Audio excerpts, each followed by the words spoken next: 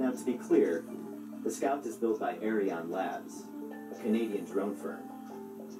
Datron and its reps, like Chris, work with Arion on the supply side of the chain. Chris Barter is a drone dealer. The Scout is the flagship UAV in Datron's suite of tactical robotics. Take one look at its size, and it's pretty clear that the Scout is nothing more than a surveillance system. It can fly at speeds up to 30 miles per hour. It's fully operational from -22 to 122 degrees Fahrenheit, and it can withstand wind gusts up to 50 miles per hour. It's a compact, capable machine, and has been sought after by the likes of NOAA, the U.S. Coast Guard, and FEMA.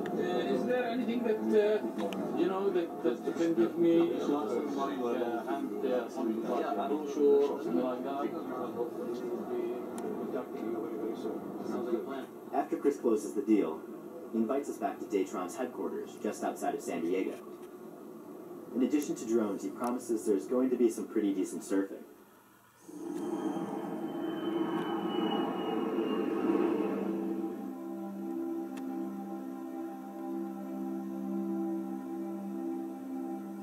I'm a pretty Buddhist guy.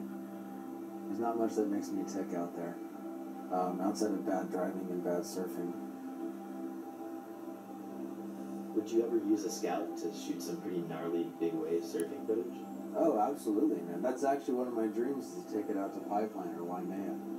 So even though Chris exudes the calculating precision of a drone capitalist, he's a surfer dude at heart, and maybe even a drone hobbyist.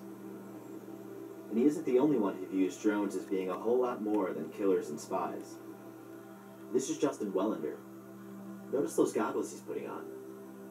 Those allow for what's known as first-person viewing.